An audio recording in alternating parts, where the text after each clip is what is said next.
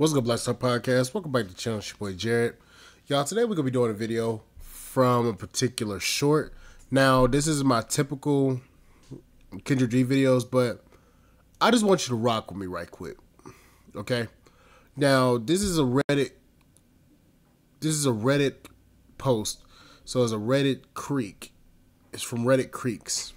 But I'm going to show you this video, and then we're going to go through the comment section on this video.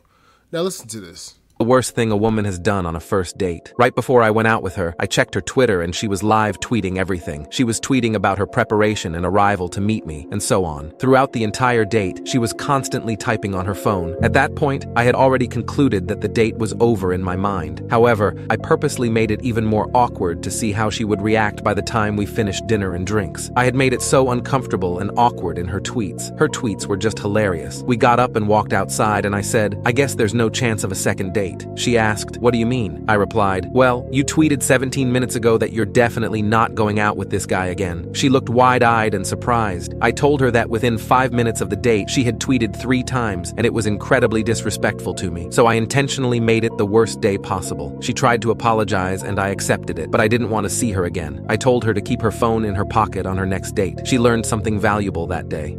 What is the worst? All right.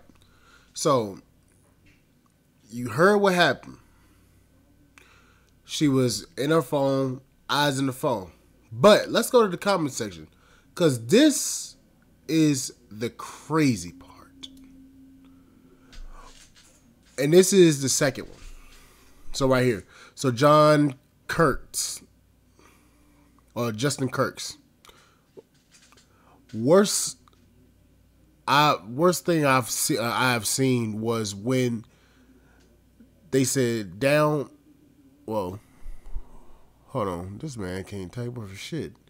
The worst thing I've seen was when they sat down. When we sat down. She ordered something sitting with the man. Suddenly she realized a male friend was eating alone nearby. She excused herself and sat with him chatting. Time went by. The food came. She returned to receive her order and went back to the friend. The first man that was on the date ate quickly, paid for his food, and sent her the check for her own without saying a word to her, and left. And apparently she had the audacity to ask him why he left. Yeah. Bruh can't fucking type worth shit. Met a girl at the gas station and she invited me over.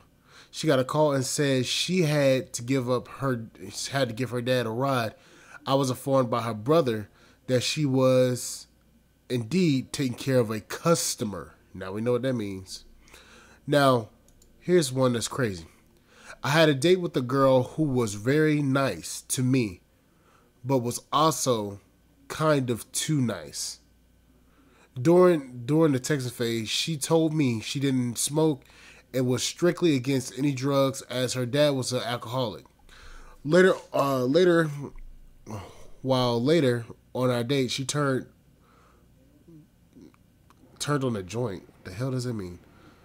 You mean lit a blunt, which was illegal at the time in my country of origin, at a restaurant table outside of the city main square. Outside on the city's main square. Okay, I guess. I left a €5 note on the table for my drink and just left. That was the worst day ever. That was the worst day ever for me. Okay. Here we go. My worst date was I picked up this girl. She lived with her parents.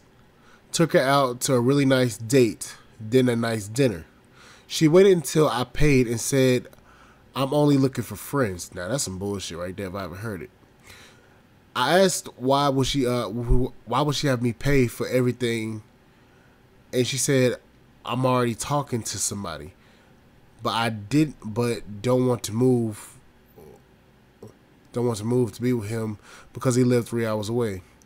Then she berated me because I live with my brother and not alone. I almost snapped and left her at the restaurant.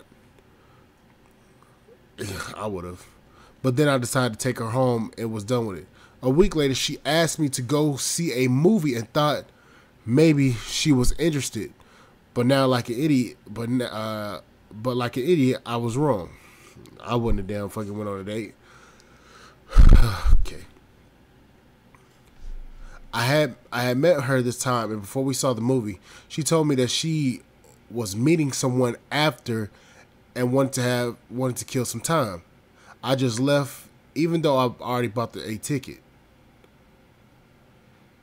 I found out later that she was getting guys to pay for things while she waited to move to her long distance boyfriend.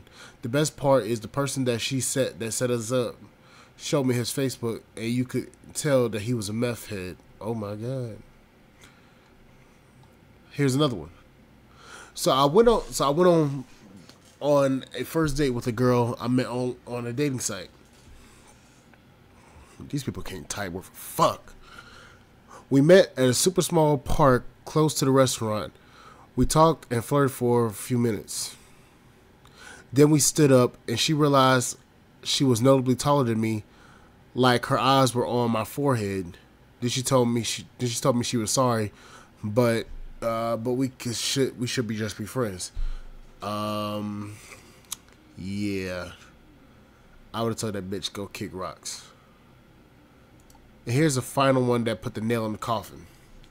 I dated a girl that called my kids baggage on the first date, and I tried my best to be polite and asked her not to call my kids that, and truly worried if she was even bothered to read my bio. She ran into a guy that she went to high school with. Started flirting and started making plans as he was pretty good looking. Okay. What she didn't know was I was already done.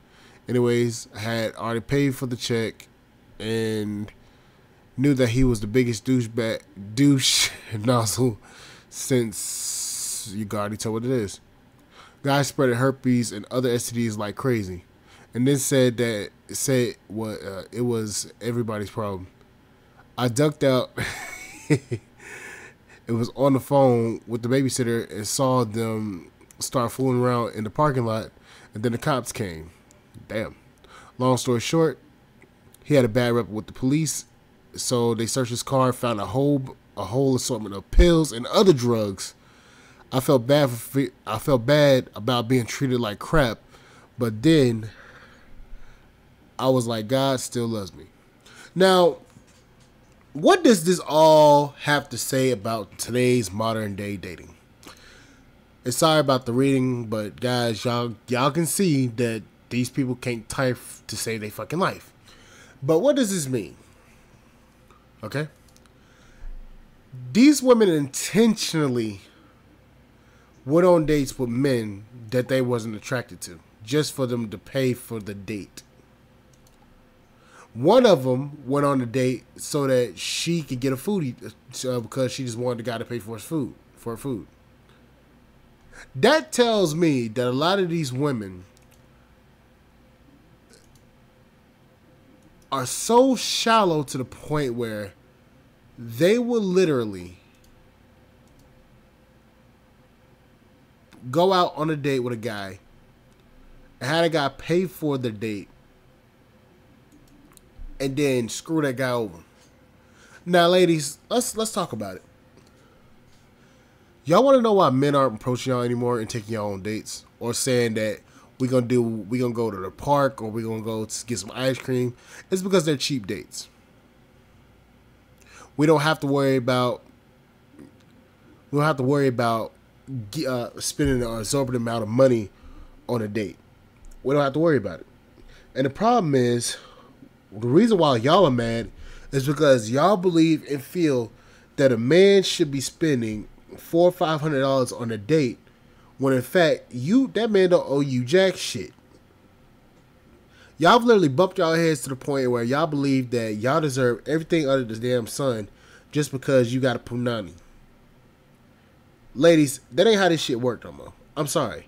I'm sorry to hurt your damn heart. I'm sorry to hurt your feelings. But men ain't doing that shit no more.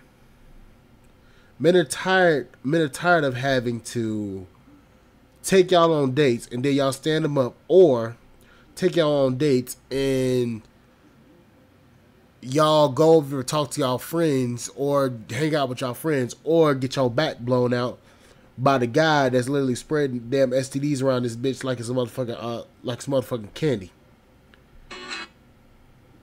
But I'm gonna say this.